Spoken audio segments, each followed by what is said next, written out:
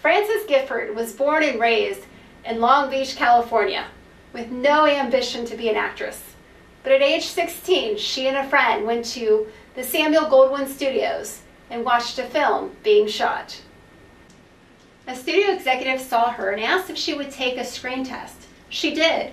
The studio was impressed with the result and put her under contract. After only receiving minor roles, Gifford moved to RKO, where she was cast in several uncredited supporting roles in films of the late 1930s, including Stage Door with Katharine Hepburn and Ginger Rogers in 1937. In 1938, at the age of 18, Gifford married character actor James Dunn, and in 1939 landed her first leading role in the low-budget Mercy Plane opposite her husband, and an uncredited role in Mr. Smith Goes to Washington with James Stewart. In 1941, she was cast as Nyoka in the Jungle Girl serial for Republic. Gifford had the lead role as Doris, the studio artist in Disney's The Reluctant Dragon. With Gifford's film career gaining momentum and Dunn's on the decline, partly due to his battle with alcoholism, the marriage had failed by 1942.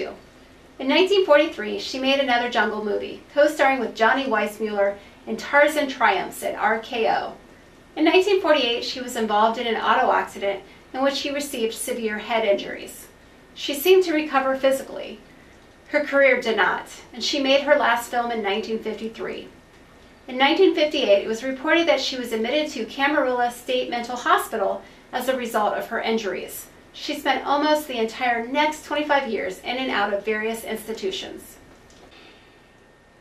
In 1983, Richard S. Fisher, a film magazine journalist, tracked her down and found her as a volunteer at the Pasadena, California City Library. She lived out the rest of her life in quiet obscurity. At the age of 73, she died of emphysema in 1994. Stay tuned as we take a moment with our sponsors.